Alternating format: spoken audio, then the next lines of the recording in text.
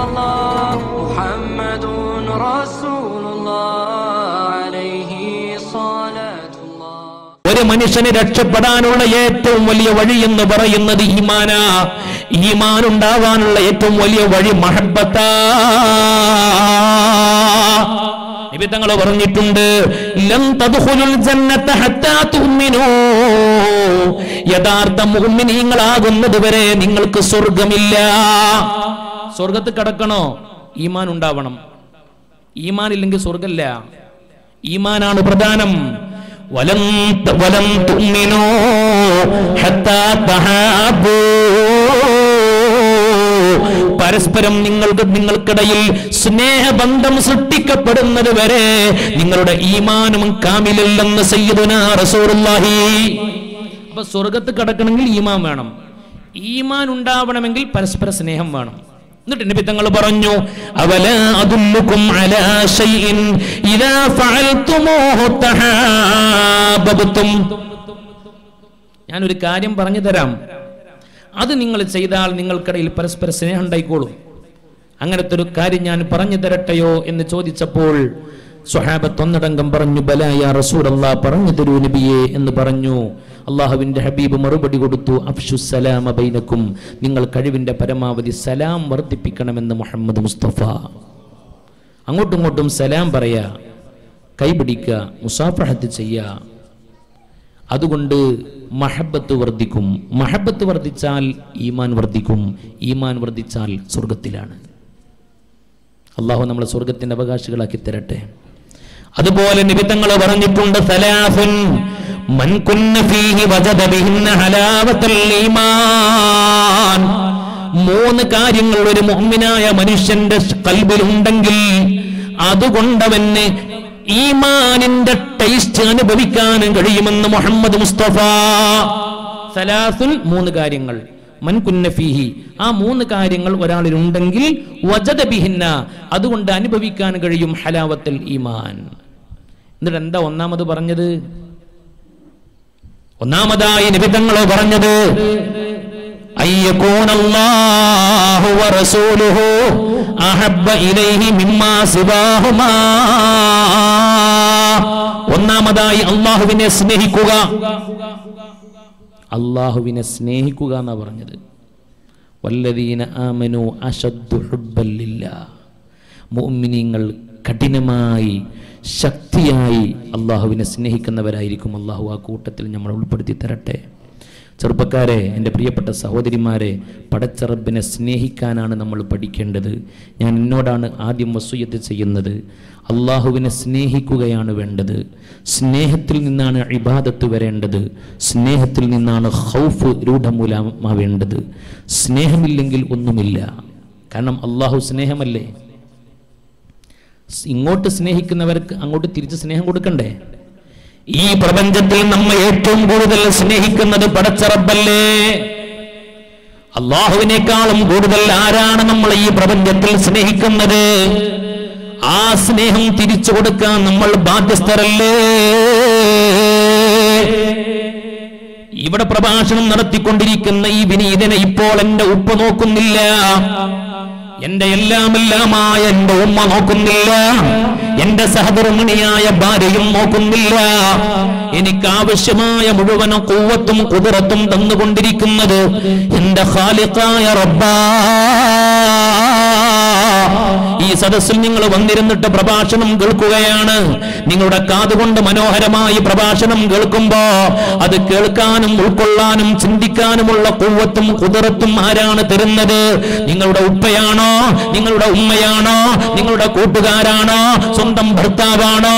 അതുപോലെ ഭാര്യയാണോ? ആരുമല്ല.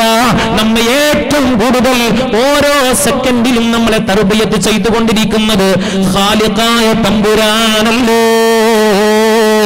ഓരോ സെക്കൻഡിലും റബ്ബ് നമ്മളെ നോക്കിക്കൊണ്ടിരിക്കുമ്പോ ഓരോ സെക്കൻഡിലും ആ റബ്ബിനോട് നമുക്ക് കണക്ഷൻ വേണ്ടേ? ആ റബ്ബിനെ സ്നേഹിക്കാൻ നമ്മൾ പഠിക്കണ്ടേ പ്രിയപ്പെട്ട മുഅ്മിനെ.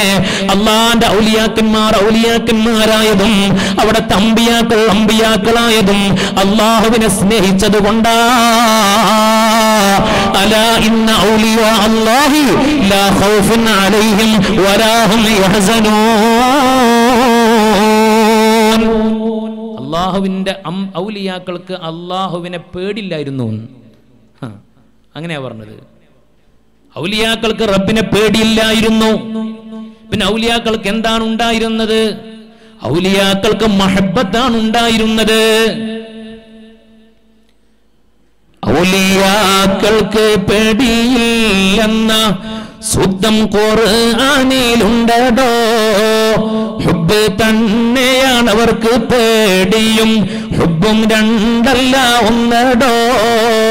ലാ ഇലാഹ ഇല്ലല്ലാഹു ലാ ഇലാഹ ഇല്ലല്ലാഹ് ലാ ഇലാഹ ഇല്ലല്ലാഹു മുഹമ്മദുർ റസൂലുള്ളാഹ്. ഔലിയാക്കന്മാർ റബ്ബിനെ അങ്ങ് സ്നേഹിക്കുകയായിരുന്നു. സ്നേഹത്തിൽ നിന്നാണ് നിസ്കാരം ഉണ്ടായത്. സ്നേഹത്തിൽ നിന്നാണ് നോമ്പുണ്ടായത്. സയ്യിദത്തുനാ നഫീസത്തുൽ മിസ്രിയ റളിയല്ലാഹു തആല അൻഹ പലപ്പോഴും പറയാറുണ്ട്, പടച്ചോനെ, ഞാൻ പകൽ മുഴുവനും നോമ്പെടുക്കുന്നു, രാത്രി മുഴുവൻ നിസ്കരിക്കുന്നു, എൻ്റെ സ്വർഗം കണ്ടിട്ടുമല്ല നരകം പേടിച്ചിട്ടുമല്ല. എന്താണ് ആ വർത്താനൊക്കെ? നിന്റെ സ്വർഗത്തിന് വേണ്ടിയല്ല ഇത് ഞാൻ ചെയ്യുന്നത്, നിന്റെ നരകം പേടിച്ചിട്ടുമല്ല. അതൊന്നും എനിക്ക് പ്രശ്നമല്ല. ഞാൻ നിന്നെ വല്ലാതെ പ്രേമിച്ചു പോയി അല്ലാ, നിന്നെ വല്ലാതെ അങ്ങ് സ്നേഹിച്ചു പോയി അല്ലാ. അങ്ങനെ ജീവിച്ചപ്പോഴല്ലേ നൂറുകണക്കിന് കറാമത്തുകൾ കാണിക്കാൻ മഹദിയായ സയ്യിദത്തുനാ നഫീസത്തുൽ മിസ്രിയ. അല്ലേ സഹോദരിമാരെ? ആരാ നഫീസ ബീവി? വഫാത്തിന്റെ സമയത്ത് മുഴുവൻ ആളുകളും അശരീരി കേൾക്കുകയാണ്. യാ അയ്യതുഹൻ നഫ്സുൽ മുത്മഇന്ന ഇർജിഇ ഇലാ റബ്ബികി റാദിയതൻ മർദിയ ഫദ്ഖുലി ഫീ ഇബാദി വദ്ഖുലി ജന്നതി. യാ അയ്യത്തുഹൻ നഫ്സുൽ മുത്മഇന്ന, ആത്മസംതൃപ്തി അടഞ്ഞ ആത്മാവേ, ഇർജിഇ ഇലാ റബ്ബികി റാദിയതൻ മർദിയ, നിന്റെ റബ്ബിലേക്ക് വന്നോളൂ, സംതൃപ്തിയോടെ കടന്നു വന്നോളൂ. ഫദ്ഖുലി ഫീ ഇബാദി, എന്റെ സജ്ജനങ്ങളിലേക്ക് കടന്നു വന്നോളൂ. വദ്ഖുലി ജന്നതി, എന്റെ സ്വർഗ്ഗത്തിലേക്ക് പ്രവേശിച്ചോളൂ. ഒരു മുഅ്മിനായ മനുഷ്യൻ രണ്ട് സമയം കേൾക്കേണ്ട ആയത്തുകളാണിത്. അല്ലാഹു ഇത് കേൾക്കാൻ തൗഫീഖ് തരട്ടെ. മുഅ്മിനീങ്ങളായ ആളുകൾ രണ്ട് ഘട്ടത്തിൽ ഈ ആയത്തുകൾ കേൾക്കുമെന്നാണ്. സൂറത്തുൽ ഫജ്റിലെ അവസാനത്തെ ആയത്തുകളാണിത്. മുഅ്മിനീങ്ങളോട് അല്ലാഹു ഒന്നാമതായി അത് വിളിച്ചു പറയുക എപ്പോഴായിരിക്കും? മരിക്കുന്ന സമയത്തായിരിക്കും. അത് കേട്ടിട്ടേ മരിക്കൂ, സന്തോഷത്തോടെ മരിക്കും മുഅ്മിനീങ്ങൾ. അല്ലാഹു തൗഫീഖ് തരട്ടെ. യാ അയ്യത്തുഹൻ നഫ്സുൽ മുത്മഇന്ന, ആത്മസംതൃപ്തി അടഞ്ഞ മുത്മഇന്നത്തായ ശരീരമേ, ആത്മാവേ, ഇർജിഇ ഇലാ റബ്ബികി റാദിയതൻ മർദിയ, അങ്ങോട്ടും ഇങ്ങോട്ടും തൃപ്തിയോടുകൂടി. അല്ലാഹു അവരെയും തൃപ്തിപ്പെട്ടിട്ടുണ്ട്, അവർ അല്ലാഹുവിനെയും തൃപ്തിപ്പെട്ടിട്ടുണ്ട്. ആ അവസ്ഥയിൽ കടന്നു വന്നോളൂ.